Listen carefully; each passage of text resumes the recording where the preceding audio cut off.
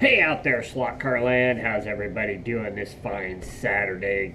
Hope everybody's doing well. I hope everybody that's down at the Ohio Cup are having a good time. Hope you're doing well. Hope you're not, hope you're having some good racing and stuff. Go check out the Ohio group on Facebook and you can get some action there and all of that. So I hope they're all doing good. I wish we could be there. That's one of the races I want to get to someday. Today was supposed to be a bi-weekly featured car, and it's Elijah's turn, but he's not here. He's up in Wenatchee today for the Apple Blossom Festival. They have a parade and everything, so the band's up there doing that. So we went a little yard sailing today, and I scored something really cool. I've been trying to date it, but it's really hard. I can't find this thing listed in any of the catalogs from Tomei at all. But by looking at the cars, it is a first generation set. Got this for $5 at a yard sale. Oh, maybe we need to check that item number and see if I get something there. But this is a 2-lane Tomei G Plus set, Indy Tour set. Really cool. Everything is here. Everything. It's the entire set. 2 cars. The lap timer's still here. All of the pieces are still here. It's really, really cool. I think this is a really cool set. Now, if you look at this body, that... no, that could be a Super G. But that body is made for the Tomei chassis, and the car that's actually in it is this body in the F1 Marlboro kind of paint job. And then here's the other car, the Pennzoil number 2. They are Super Gs. As you can tell by the shoes, if you run your fingers across them, there's no grooves in these shoes whatsoever.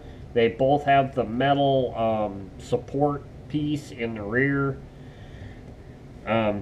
They still have the hollow tires, which I do not like, but still really cool set. So while we're on it, let's see if we can date this set. Now, I was looking at artwork on through the catalogs on slotcarcrazy.com, and it's really hard to pinpoint a set. This artwork here with this AFX on the red background with the copyright written on the side. Look at this way they put AFX on here. This first appeared like this on sets in the mid-90s. But if you look at the set pieces and everything else in their catalogs, they used very multiple different years of logos and all that stuff through all their artwork, so you can never really pinpoint when a set came out. This set isn't listed in any of the catalogs I looked at on slotcarcrazy.com, and we have catalogs on slotcarcrazy.com that Jim has uploaded from 86 all the way through a 2018 catalog, and this set isn't listed anywhere at all. It is listed on the HO Museum, AFX HO Museum website, but it doesn't give you a year as to when it was released. So let's do a little research here, and we will go back to home. Let's see if we can look up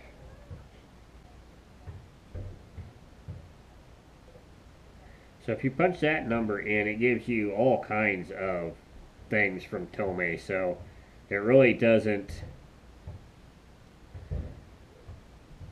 it really does not help at all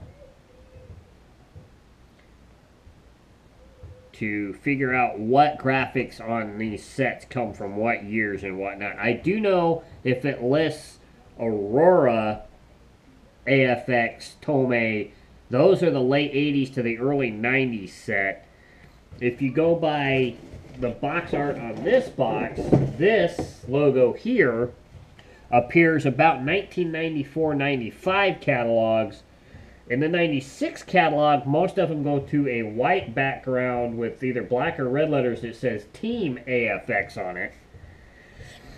And then the more you get, they went back to the colored AFX in some of the sets. As a matter of fact, the set I bought to start my track had that on it.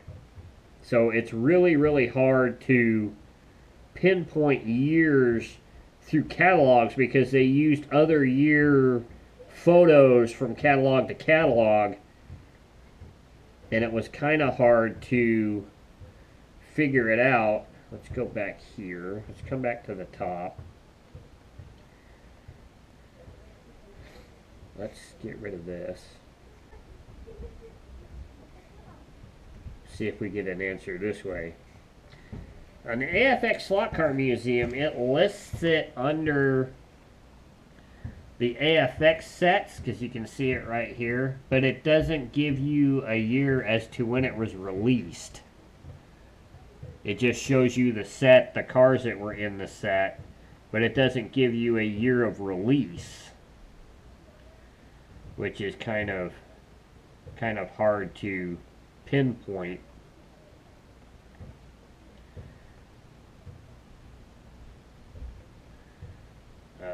If we go, whoop, what do we got going here? Hold on, there we go. Just reload it again. I didn't want Mega G. What the heck? Let's go home.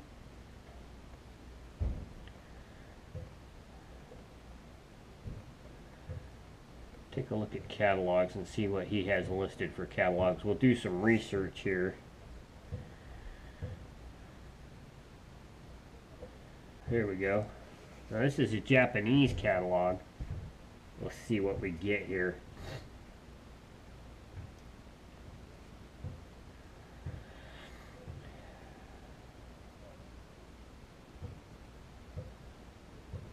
Where'd it go? It doesn't list it in here either.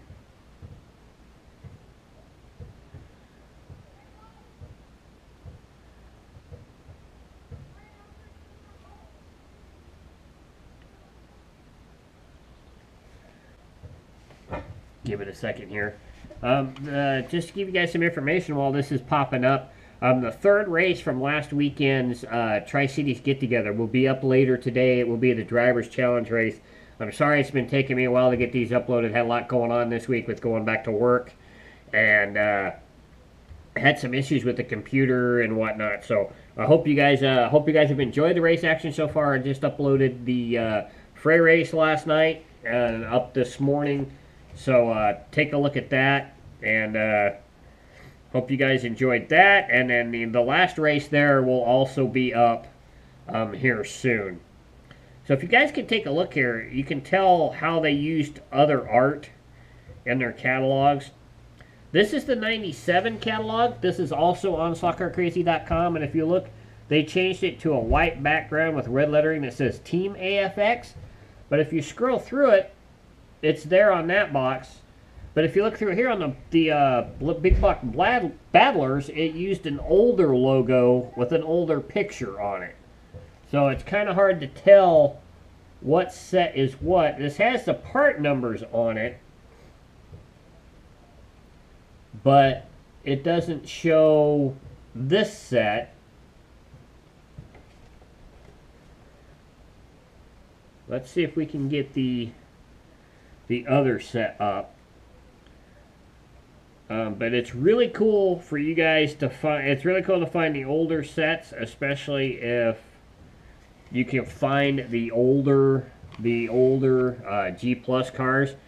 I opened the box up because I saw it on the ground, and I opened it up, pulled it out to see if everything was in there, just to make sure the cars and everything were in there. And I picked them up, and I knew it from the front. I knew. Sorry, I have a hard time talking, but I knew from the front it was a G Plus set. And I'm like, well, the car's there, so I opened it up to take a look. That's not what I wanted.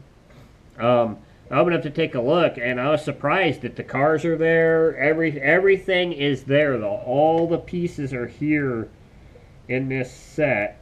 Dang it, that's not what I wanted.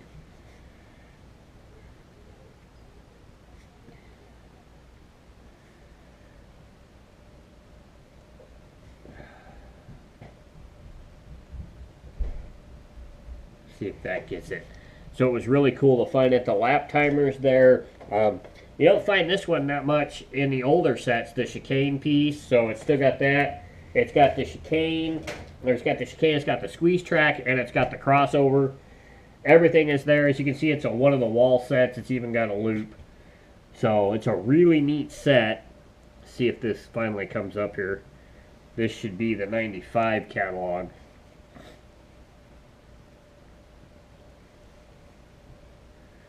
Oh, 96 catalog, okay. So we're going to be, we might even do a review of this set. Oh, this is the same one we just looked at.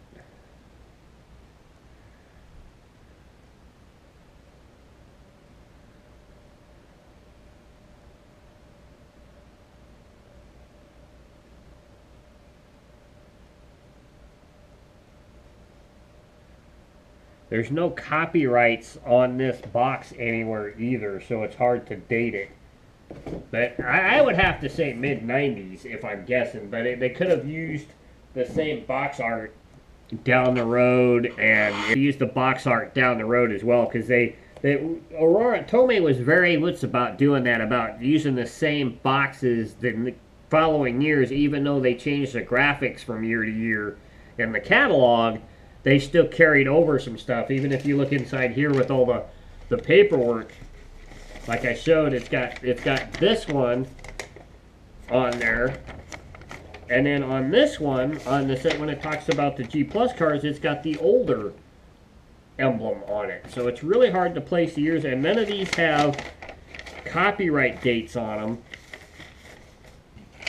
to tell you what year that the box was printed or any of that, so it's just kind of hard to place. But hope you guys enjoyed this little episode, this little preview of the G Plus set that I picked up at a yard sale today. By the way, I got it for $5. So complete set for $5. You can't go wrong there with everything, including the cars and all of that stuff. It's got the controllers and the wall pack and everything you need to build it. So we might have to do a review of this set down the road. In a review, I'm going to try and research some more today to try and date this set, trying to get it closer to a date that it might have actually been sold or purchased. So I'll keep working on that. I hope you guys, I'm sorry that this wasn't a bi-weekly, but I hope you guys enjoyed it. And we'll be doing some other things here soon. Like I said, the third race from last weekend's racing will be up later today as well. Next week, we're back on the 3x5 build. Starting to work on the wiring. Basically what we're going to do is I'm going to first off show you guys a diagram of how your wiring, or how the wiring on this set will work. You can also take this and move it to your set. It's going to vary on what timing system you use and other stuff, but it'll be a basic wiring system. So if you just want to set up a track without a timing system, but you want to make driver stations and everything else, this is going to be probably that way. That'll be the easiest way to wire your set. So we'll be able to show you that, and we'll be probably attaching the wires to the track, and possibly working on some driver stations and a couple other things. So I hope you guys will enjoy that when it comes up, and just keep on racing slot cars. Keep the pin on the downside, keep the wheels on the downside, the pin on the slot.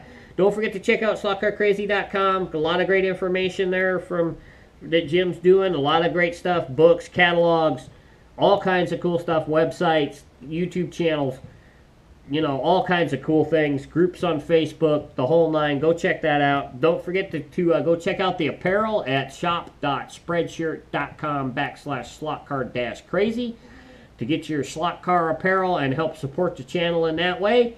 And just keep on racing, and we'll talk to you guys next week with the 3x5 build. And keep on going, and we'll catch you guys later. Bye.